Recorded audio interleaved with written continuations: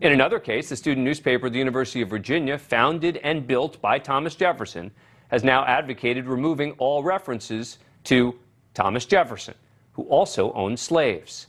The editorial on August 11th stating the university must create a physical environment that reflects a commitment to equality and a disavowal of white supremacy.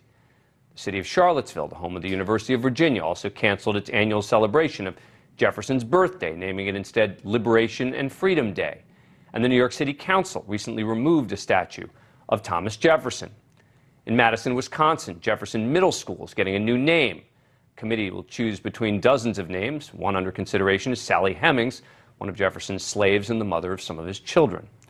All of this happens as a Minneapolis school ditches Patrick Henry in its name, and at William Peace University in Raleigh, North Carolina, officials removed the William Peace statue in March. He too owned slaves. In New York, they removed the statue of Theodore Roosevelt from outside the Museum of Natural History, which he helped found, because of the way that they said he treated indigenous people. In Boston, there are also now calls to rename the famed market building Faneuil Hall. The building served as a meeting place for patriots on the eve of the American Revolution and is named after merchant Peter Faneuil, who gifted it to the city. He too owned slaves. But my question is, where does it end? Joining me now is Marc Lamont Hill, author of Seen and Unseen and professor at Temple University. Marc, it's been a long time. Good to see you. Welcome to the program. All right, Professor, what am I getting wrong here? A few things. I think, first of all, I think that there is something extraordinary about the people who created this country. It takes an extraordinary will, an extraordinary intellect, an extraordinary passion, extraordinary vision to think that we can create a country of self-governance. I mean, it's the American democratic experiment is an extraordinary thing. And if we're going to be honest about history, we can't erase their contributions.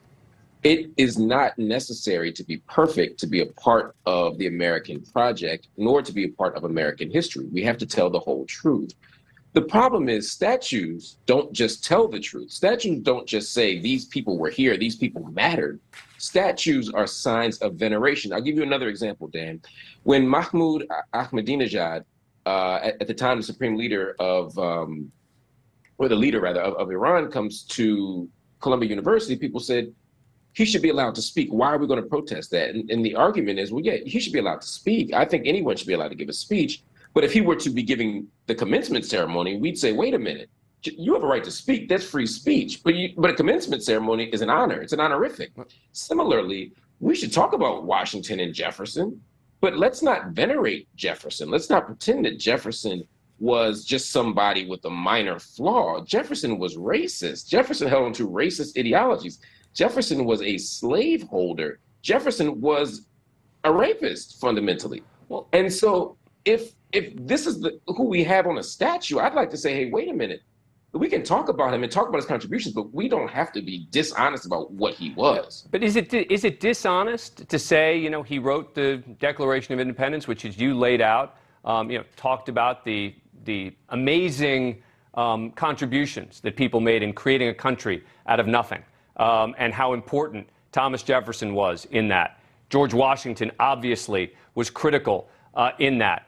I agree with you that I guess I would flip it on you and say I don't think we should ignore those flaws because it's more than a flaw, right? I think it undermines, it understates it to just say, oh, it's a flaw, it's a big deal. I totally agree with you. But why not be able to say, yes, big deal, big bad pockmark on that person's history, but the accomplishments for this country, looking back on the creation of this country, so significant that we're still going to be able to say, I want a statue of that man. I want a statue of the first president of the United States. I want a statue of the guy who wrote the Declaration of Independence, et cetera.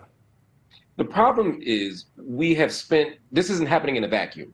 We have spent hundreds of years venerating these people, pretending that these people were flawless, telling people that that George Washington never told a lie, ignoring the fact that Jefferson wasn't just racist, he was a pretty bad military leader. I mean, there's a lot of stuff we could say about these people that we've never done, and statues in this tradition, in this culture, aren't for complicated people.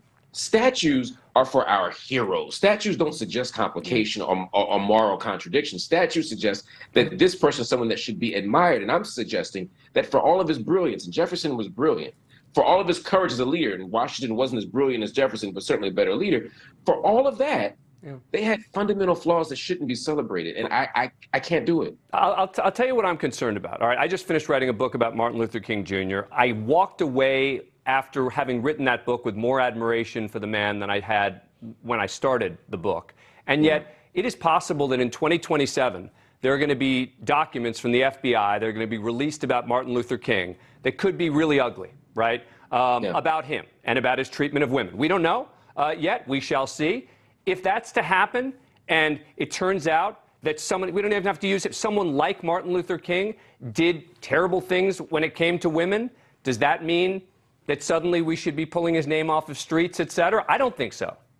I think so. You do? You know, the test of our consistency is it's easy for me to say, take Jefferson down, but I care about Martin Luther King Jr. in a different way, but I'm unwavering on this. Otherwise, I'd be a hypocrite. Well, I mean, by the way, I appreciate your intellectual honesty because, you know, I try to avoid hypocrisy as well, and there are not many people out there like us who will call it straight like they see them. I'm sorry, I interrupted you. Go ahead. No, but it's worthwhile. I mean, look, no one here is perfect, and there'd be people who would say, well, if I allow, some people would say, well, you know, Martin Luther King womanizing or potentially plagiarizing his PhD dissertation at Boston, all the things that have been talked about in Michael R. Dyson's biography, your work, Taylor Branch's work, you know, all the books. There are people who would say that's not as bad as owning a slave, and yet some would say the treatment of women is worse, right? It's a fundamental problem of patriarchy and misogyny in this country, and we can't allow our most venerated black leader to be let off the hook. I'd say, sure, I'd agree with that point. We have to be consistent. Again, you don't have to be perfect, but to get a statue, your fundamental contribution to the world can't be wallowing in these types of contradictions. And I do think that is a slight distinction between King and Jefferson, although I still say take King down too. And that is that Jefferson is saying all men are created equal while holding slaves.